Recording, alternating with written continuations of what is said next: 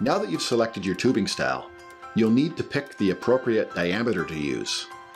Picking a size close to what you're shrinking onto may seem like the smartest thing to do, but in fact, you could be causing problems at installation, as well as poor performance in the product in the field over time.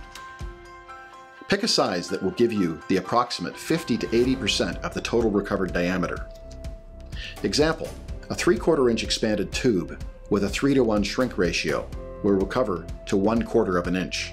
This size would be best suited to work with a cable or bundle diameter of 3/8 of an inch diameter.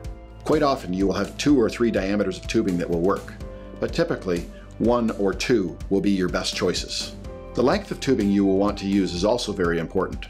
In the case of the splice, use the 1/3 method. If your splice is 1 inch, you will want to have equal amounts on both sides of the splice, thus giving you a total length of tube of 3 inches. The next most important thing is cutting the tubing. The cut is very important. The best choice for most people is a good, clean, sharp pair of scissors.